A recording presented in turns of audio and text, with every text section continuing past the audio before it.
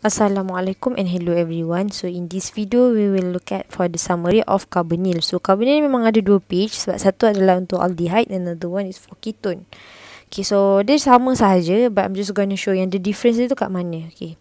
So let's look first for the case of aldehyde. So for the preparation of aldehyde, there's actually three. Satu adalah oxidation of alcohol, ozonolysis of alkene. Ada lagi satu yang mesti include is actually your Friedel-Crafts acylation. Tapi yang ini I'm just gonna do yang inilah.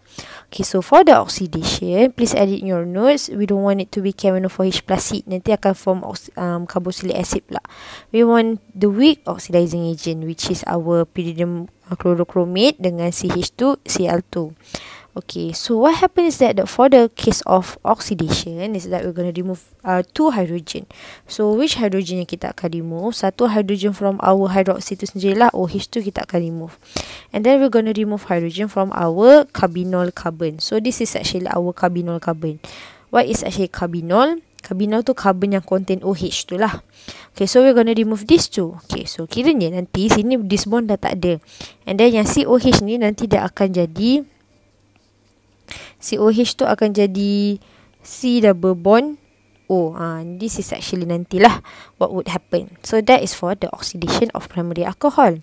Okay, kalau ozonolysis of our alkene, so what would happen? So senang lah kalau ozonolysis of alkene kan. Kita pecahkan dia, tapi double bond O ni kita maintain sahaja. And we're just gonna add oxygen to it. Okay, so let's look. So contohnya dekat sini kan.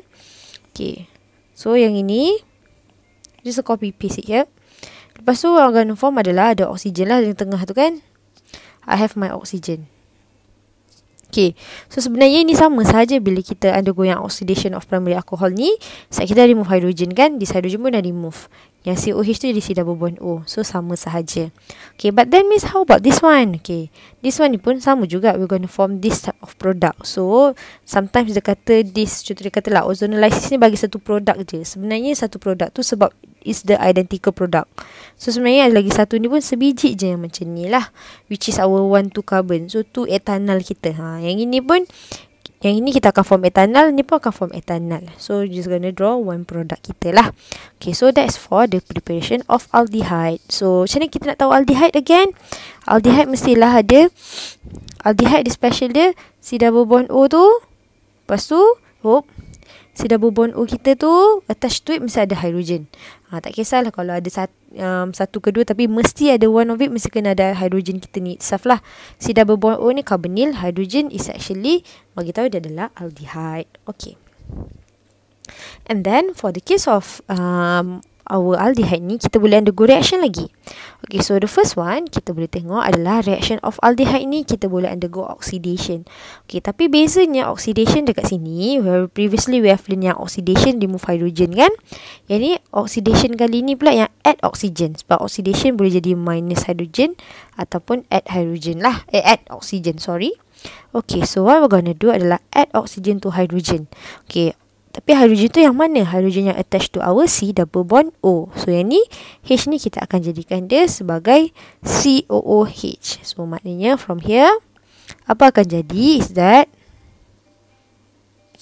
hydrogen ni is not there. Dia akan jadi OH pula. Sebab we have added our oxygen to the hydrogen present. So ni ada hydrogen kan? Sebab C double bond O. Yang satu ni CH3, lagi satu hydrogen. Yang hydrogen ni jadi OH. Okay, so that's the first one. Okay, next one kita akan tengok adalah case of reduction. Reduction ni sebenarnya macam-macam reagent kita boleh gunalah. Yang famousnya yang leha ni. Leha ataupun nama sebenarnya lialha dengan H2O+. Nama famous dia leha, tapi kita panggil lialha. So yang ini selalu senang kita guna kalau reduction lialha ni je lah. Ataupun leha ni. Okay, so what happened here is that we're going to add 2 hydrogen to our C double bond O. Okay, so what does it mean? So maknanya kita punya C double bond O yang ini kan. Okay, so I'm just going to draw it here. Okay, so kita akan add 2 hydrogen. Okay, so satu ni add 2 hydrogen to the C double bond O. Satu hydrogen kita akan add to the C double bond O ni sendirilah. Sini. So we're going to add this hydrogen here. Okay. Tapi sekarang ni bila kita buat macam ni, carbon ni dah Carbon ni dah 1, 2, 3, 4. So maknanya dekat sini it's not lagi double bond. Sini kita akan remove satu our double bond.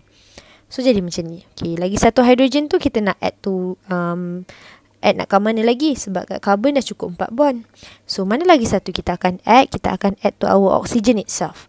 So oxygen ni akan jadi another hydrogen. Okay, satulah kita akan form primary alcohol. Okay, so that is for the reaction yang oxidation reduction of our aldehyde. Next one is actually yang all this reaction here adalah reaction of alcohol which is the nucleophilic addition. Okay, so kalau kita tengok nucleophilic addition, kita tengok balik Okay, so first and foremost what will happen adalah mana kita punya double bond O tu akan jadi OH. Sebab adanya hydrolysis kita kat sini. Okay. Lepas tu, and then pada the same carbon tu pula, yang C double bond O kan, O jadi OH. Carbon ni pula, we're gonna add nucleophile. So, nanti bila kita add nucleophile, dapatlah carbon ni dah ada 4 single bond. Kalau tak ada 2 single bond, 1 double bond kan, yang ini memang dapat 4 single bond. So, sama saja, sebenarnya akan dapat, memang carbon tu ada form 4 bond pun. Beza ni single bond. O ni jadi OH. Okay.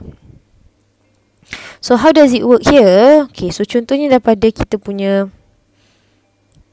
aldehyde itself. So, we have our aldehyde. So, what will happen? O ni jadi apa? Sebab H3SO4 ni, hydrolysis ni.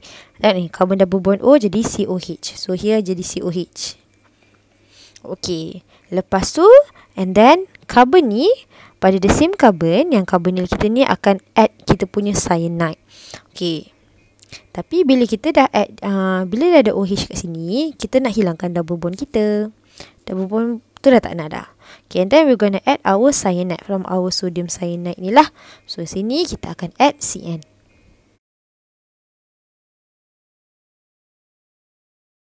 Okay, cyanohydrin is ni. Pada the same carbon ada OH, ada juga kita punya CN. Ni this is what we call cyanohydrin. Okay. Next adalah when we react it with H2OH+. So kita akan form gem-diol.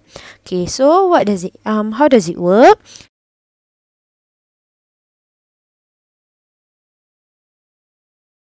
Okay. We're gonna add from our oxygen, memang kita again, okay, kita akan remove kita punya double bond tu.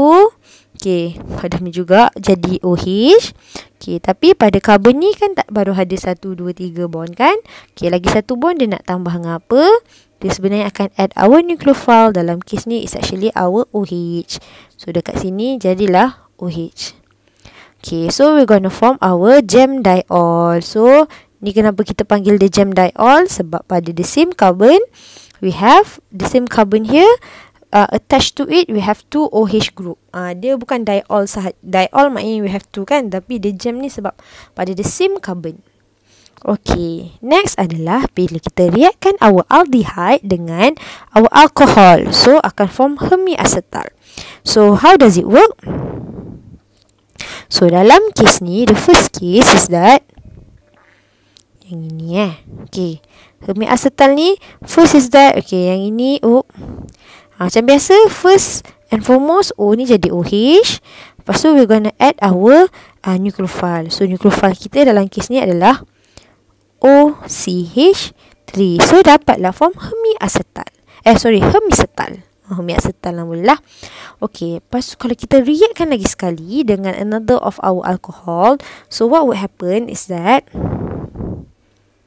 okay, so, kita guna color apa pula Okay, the hydrogen here, okay, akan gabung dengan our OH from our from our alcohol. So akan form byproduct kita lah, H2O.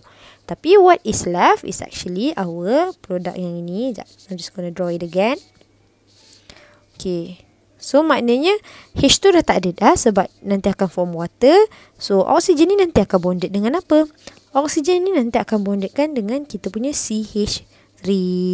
So tunjuklah lagi satu CH3 kita. So here I have another CH3.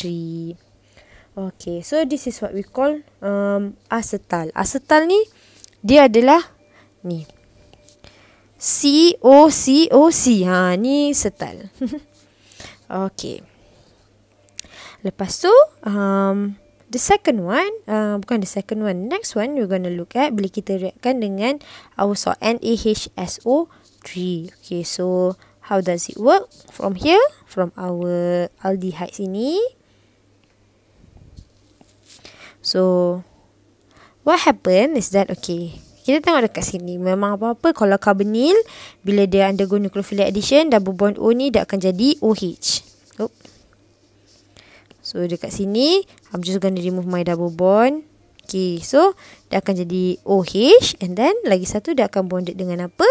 Okay, so H ni kita dah bonded, so apa yang tinggal adalah NaSO3. So NaSO3 itulah yang kita akan added to our carbon. NaSO3. Okay, so that's for the case of our aldehyde dengan NaHSO3. Next, macam mana pula kalau kita reaction dia dengan Grignard reagent? Okay, so Grignard reagent. Okay, so what happen here? Sama juga, masih lagi kalau nucleophilic addition, what happen? Double bond O ni jadi single bond O. So OH dekat sini. Okay, sebab yang adanya hydrolysis kan. Okay, tapi carbon ni tak cukup lagi satu bond. So ada satu bond lagi, dia nak add dengan apa? From our carbon bond tu mesti pada Grignard kita lah. Tapi kita tak nak yang MgBr ni, dah tak nak dah. So MgBr ni we don't want anymore. So what is left is actually our CH3. Okay, so that is the reaction with our Grignard reagent, aldehyde dengan Grignard reagent. So now what we're going to look at is actually bila case for the case of condensation reaction.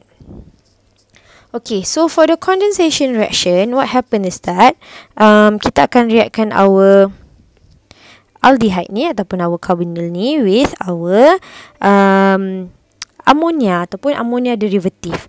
So what happens is that, okay, satu kita akan remove 2 hydrogen from our N. So kita tengok N kita ni mesti ada 2 hydrogen lah minimum. Mesti ada 2 hydrogen. So we're gonna remove these 2 hydrogen. So kat sini pun ada 2 hydrogen dekat sini. Okay, tapi itu baru kita remove 2 hydrogen sebab kita nak remove H2O. Oksigen ni dari mana kita nak remove? Oksigen is from our aldehyde. Nak daripada betul lah aldehyde kita ataupun our carbonyl itself. So what happens? So contohnya I'm just going to draw it here. Okay, yang ini, okay, C double bond O. Sebab again kita nak remove apa? We're going to remove oxygen from C double bond O. So kita padamkan. Okay, dah tak nak dah. Okay, lepas tu from our ammonia ni kita nak remove 2 pada hydrogen. So maknanya nanti kita tinggal our structure here tinggal jadi NH sahaja. So akan jadi apa? C ni double bond terus pada nitrogen, and then pada nitrogen ni ada 1 hydrogen. Okay, next bila kita tengok dengan amine kita pula. Okay, so how does it work? So sama juga. Yang ini, okay, yang ini aldehyde ni I have remove my double bond O. Kan, sebab kita dah remove O from C double bond O. Okay, yang ini miss edit supaya nampak H2 yang di hujung sekali senang nak remove So kita dah remove 2 pada hydrogen, tapi kita attach pada our nitrogen. Okay, nitrogen ni, okay, okay, nitrogen ni nak ke lagi dengan 2 hydrogen ni kita dah remove kan. Hydrogen ni kita dah tak ada. So straight nitrogen tu dia bonded straight to our CH3. Sebenarnya tolong betulkan this is CH3. Okay. So dalam case ni NH2OH. So how about my product? So dah akan jadi yang ini pun sama juga. Yang ini O is being removed, yang from awal dia ni dah remove dah kan. So what is left is yang our NH2OH ni kita nak remove 2 hydrogen kita. So what is left is actually our NOH. So sama sahaja for the every ammonia derivative is actually what we're going to do. We're going to remove 2 of my hydrogen. Lepas tu kita apa yang connected to that nitrogen kita salin je lah. So what I'm going to do now is I'm going to write down all the process lah ataupun all the product here. So tapi yang ni mesti tak nak explain. You should know lah how actually this reaction occur.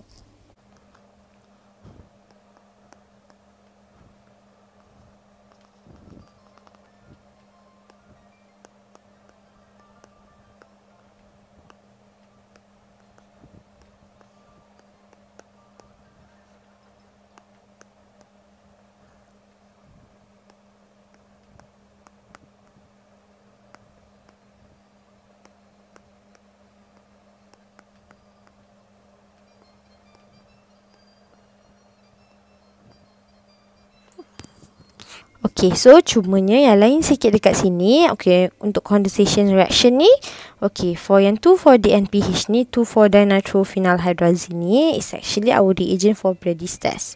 So Brady's test ni is used to determine the presence of C double bond O. Okay, so dalam nota yang kat sini, Miss dah simplifykan the reaction. Tapi what I haven't included is actually the summary ataupun the oxidation, all the chemical test present. So all the chemical test is actually on your notes pada yang last pages lah of your chapter 16. So kita tengok dekat sini apa ni nama dia, we do have our test that differentiate aldehyde and ketone. We have the test that differentiate aliphatic aldehyde from the aromatic aldehyde as well as the ketone. And then we have iodoform test which help to determine the presence of methyl carbonyl group. And so this is actually the summary. So yang ini mesti includekan lah dalam nota tu. But then nanti kita akan tengok banyak soalan minta equation tu, kita akan buat sama-sama juga. Okay, so that's for the case of aldehyde. Okay, next page ni adalah dengan ketone. Okay, so dengan ketone, yang ini I'm just gonna show it for the first one sahaja. Okay, yang for the first one ni, sebenarnya for this case, for the preparation of ketone, okay, yang ni sebenarnya CH plus heat boleh, our weak oxidizing agent pun boleh juga. Okay, so here what will happen, kalau oxidation of alcohol, we're going to remove 2 hydrogen. So hydrogen mana kita akan remove? From our OH itself dengan from our carbonyl. So this is actually our carbonyl carbon, the one that contains COH. So we're going to remove this hydrogen. Okay, so nanti yang COH dia akan jadi COH tu akan jadi C double bond O. Okay, so dengan alkene macam mana pula? Yang ini for ozonolysis, what would happen adalah kita akan pecahkan, tapi we're going to retain our double bond, and then we're just going to add oxygen. So nanti oxidation ni sama sahaja produk dia. Okay, so yang ini, this is actually our oxygen. Okay, so most of the reaction ni sama sahaja dengan kita punya yang aldehyde. So I don't want to show it to you. Yang beza dia, okay, kalau aldehyde, pada C double bond O mesti ada hydrogen kan. Kalau ketone, the C double bond O tu mesti attach to another carbon lah. Sebab C double bond O ni attach to one CH3 and another of my CH3. Okay, so yang ini I believe you could do it yourself.